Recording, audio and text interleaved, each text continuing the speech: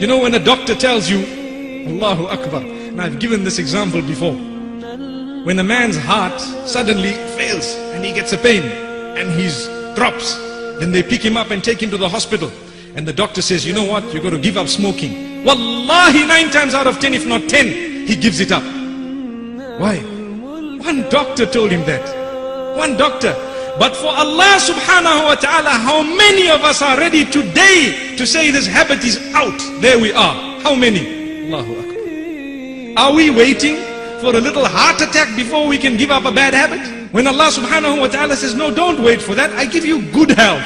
But whilst you're in good health, leave that.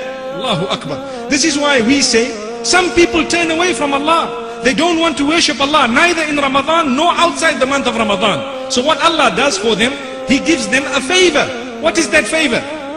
He makes them sick and ill to the degree that the doctors cannot help them. So what do they have to do? They are forced literally to say, Ya Allah, for the first time in their lives, raising their hands and coming salah early, mashallah. That is cheap. Wallahi, cheap meaning we are still fortunate that we haven't died before we raised our hands to Allah. But the question I have, should we wait for something to happen to us before we're going to raise our hands?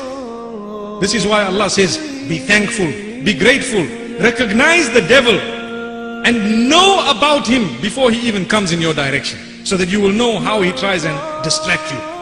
Ask those who've committed adultery all their lives, what have they achieved by it?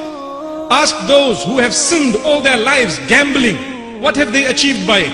Ask those who have sinned all their lives by stealing, cheating, conning, deceiving, by engaging in all sorts of other sins, whether it is drugs and alcohol. What did they achieve by it? They achieved what? Momentary joy. Is that what they got? And now, if Allah has mercy on you, He will grant you a chance to say, Ya Allah, forgive me, never again will I do this.